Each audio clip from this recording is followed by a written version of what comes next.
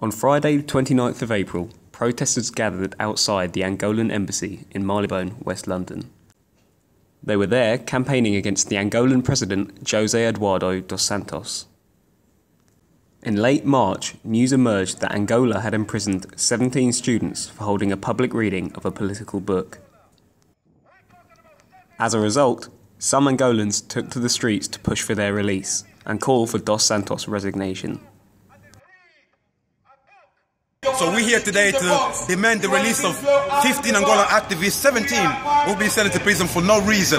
So we're here to stand in solidarity with Angolan brothers and sisters, standing against the human rights abuse in Angola. So what we're hoping to gain this out of today is to create the public awareness, the international awareness of what's going on in Angola.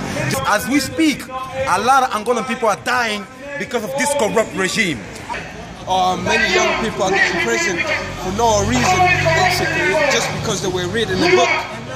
We as Angolan community, we're coming here together in order to express our solidarity with the children that are dying in our country, with the yellow fever and the many so things that are happening in our country due to the regime. It's been so long in the power and not doing nothing to protect the human lives.